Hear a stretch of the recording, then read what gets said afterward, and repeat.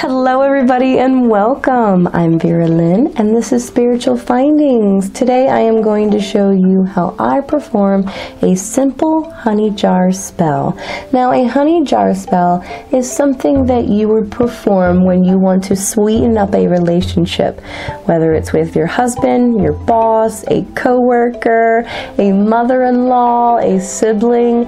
This is something that we do to bring in that manifestation and put in that intent to sweeten up a relationship. There are so many different ways that you can perform a honey jar spell.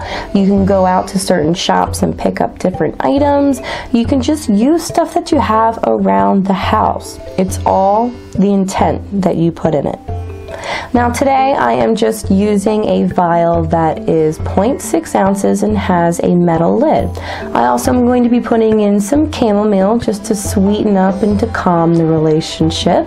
I'm also putting in tiny amethyst crystal pieces to kind of distress and detox anything in the relationship that might be bringing up any resentment or any grief, holding grudges, anything in that relationship that just is sticking from any healing to move on, okay? Now the honey that I am using is just something that I picked up from the dollar store, guys, okay? This is not my typical honey that I would use in my tea, but however, when it comes to my spells and my craft, you know, the simple cheap stuff is fine, okay? Because I don't really use this when it comes to my tea, you know, maybe in different cookings and things like that, but definitely when it comes to honey jar spell work, just simple cheap honey is fine. Now, however, if you want to use something special because you think that it will bring that special intent behind it, go ahead, okay? Highly recommend that you bless every ingredient that goes in. Bless your jar. Make sure you're getting in the mood for this, whether it's putting on a nice dress, putting on some music, maybe burning some incense or some red or pink candles, okay, that represent love and passion, okay? All right, so just simple things. I have my glass vial. I have some herbs that I'm going to be putting in there. I also have my rose petals too. And just make sure that you have a piece of paper and a pen. It's really as simple as that, guys. So what I'm going to be doing is I'm going to be writing the person's name that I want to sweeten up the relationship on the piece of paper. Now, for any of you guys who have any special sigils, maybe your anniversary date, a date that you would like to see, you know, some progression in the relationship, go ahead and write it on. This is something personal. This is really where you're putting a lot of the intent in, okay? After you're done that, fold the note however you please. I always recommend that when you're folding the note that you fold it towards you, okay? Because you're bringing in the love. Now, however, if you're doing this honey jar to really release old negative energy, fold away towards you because you want that negative energy just out of your life, okay? All right, so take that time. You can use a special pen. Obviously with honey, some inks do bleed, Sharpies, things like that. It's okay, don't fret. It's not going to mess up your spell work. Some people seal off their bottles with wax. I'm not quite sure whether or not I'm going to be doing that at the moment. I know I'm going to be adding a little bit of amethysts, rose petals, and chamomile with my honey and my note inside my my little jar here. It's just a really tiny guy too. Nothing special. You can use recyclables, you can use a big jar. Obviously the bigger the jar, the more the honey. That is why with my honey jar spells I like to stay small, okay, because it's not really the amount of honey, but however, if that's the intent that you put on it, get a big jar. Get a big jar, girl, if that relationship just needs to be sweetened.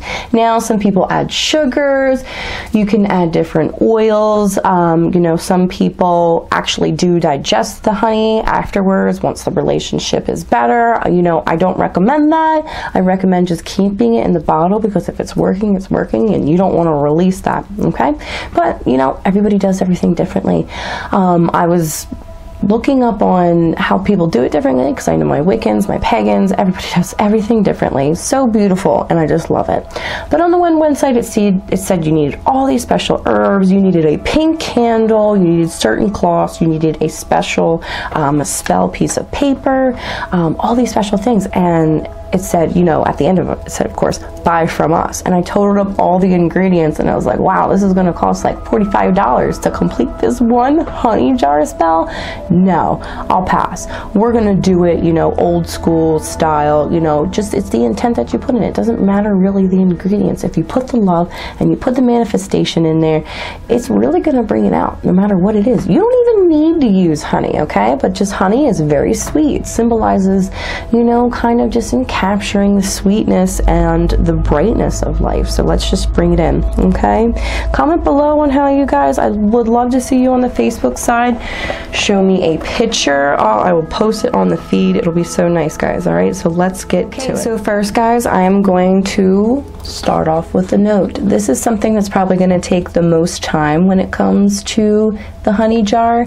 Now remember, bless everything. The intent is mostly important. If you have sigils, you know, numbers, like I was saying, anniversary dates, or, you know, just something that you guys would like to tackle, write it on there. Write full names, you know, put your intent here.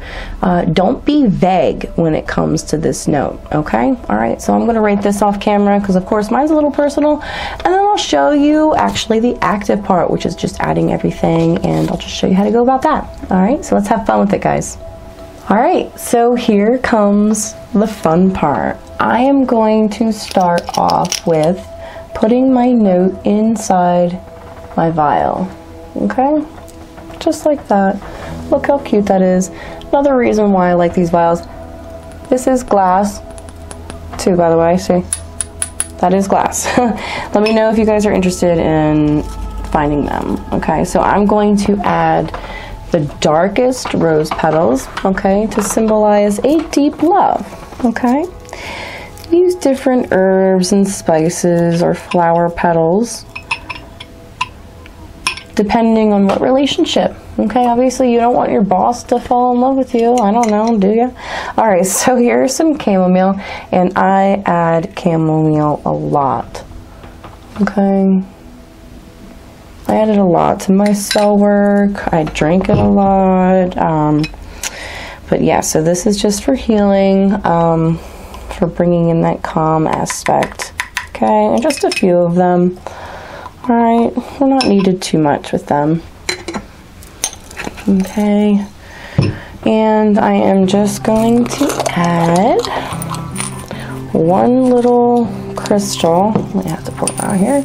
One little crystal for, let's see, very little crystals here. These are amethysts. I've got these from geodes that I have cracked myself, so they have more meaning to me. So I'm just gonna add literally just, I think two. Two is a good number. Okay. All right, I'm gonna put the rest back. Sorry, my camera's all over the place with the autofocus. It's trying. It's a good one though. All right, so we literally have everything done already. That's what I love about these spells, is it's very simple. Okay, it's very beautiful, and the more meaning that you put behind it, the more influence, the faster it will work. Okay, that doesn't mean you have to go out and spend more money. All right, it's all what you do. All right, so this is brand new honey here. All right, don't cross-contaminate with anything if you're going to be eating this later. It's not like actually that I'm working with anything dangerous here, but I always just like to remind people when they're using the same herbs and stuff that they're working with their spells, that if you're consuming them too at a later point, just make sure nothing gets crazy, you know, especially when you're working with like candle magic and things. All right, so let's focus. Focus, focus, focus. All right, so here we go. Just something simple. Let it focus back again, sorry. All right. And just fill her up. Like I said, the bigger the bottle, the more the honey.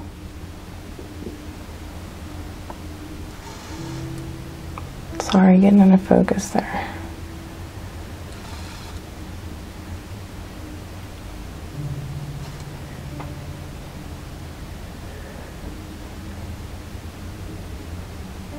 Almost to the top. See that air bubble coming out of that note? That's so cool. Almost. All right. Very nice. And with that air bubble over the top. Look at that. You can't see it because it's not focused, but look at that. That is beautiful.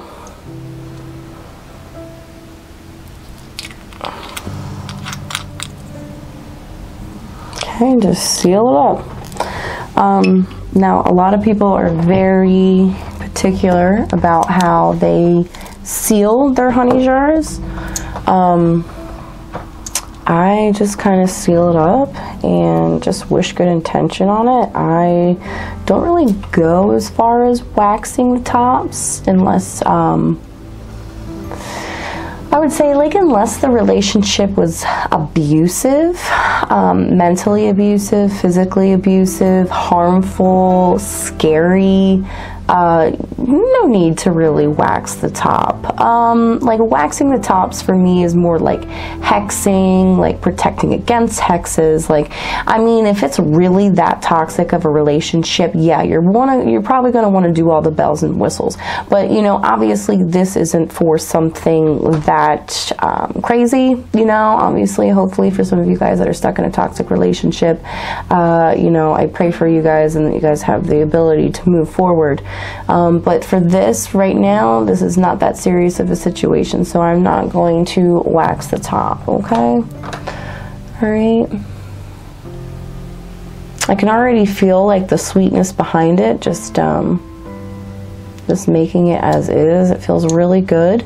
Now with this is something you're going to want to come back to, you know, just to hold it, just to remember the sweet intentions behind it. You know, maybe this is something you want to have by your desk side, on your altar, somewhere where you see it daily, where you can just remember the sweet intentions that are coming from this relationship.